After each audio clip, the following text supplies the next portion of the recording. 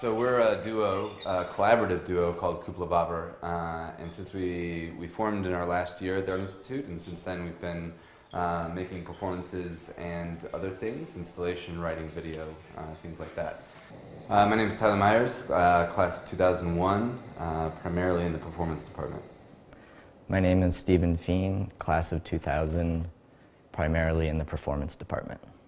Today we're standing in a solo exhibition that we're opening today at Ads Dama on the west side of Chicago, and there's two main projects and then two other projects. The two main projects each deal in monumental duration as a material. The first being the Dictionary of Endurative Actions, which will take probably 120 years or so to finish. We start everything through conversation. It's not like we come in and into the studio or into rehearsal with like a, this is what I want to make something about. We come in, we talk about like what's going on in our lives, we talk about what we're interested in, what we're reading, and from there it's like an exploration of, we maybe something, we pick one, we pick something and we explore that, or we're sort of finding the work as we go along or something. So I think that process is very explorative.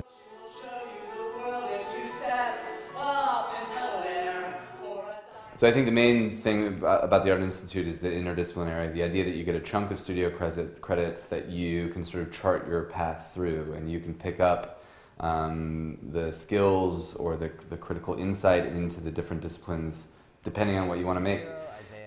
And so we really want to work in as many different ways as we can, and as the concepts we're working with dictate, we should.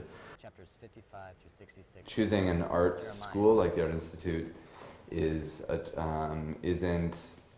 choosing to go to a place where somebody will show you and hold your hand and lead you down a path towards a professional, successful situation.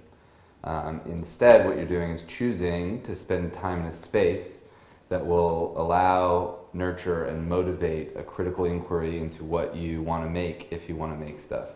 In my opinion, the best institutions and the best places of education are open spaces that allow self-motivated inquiry and don't dictate a path, because in the arts there isn't one. That's why I say don't worry about after, instead worry about now, and the after will sort itself out. Yeah, that's all I got.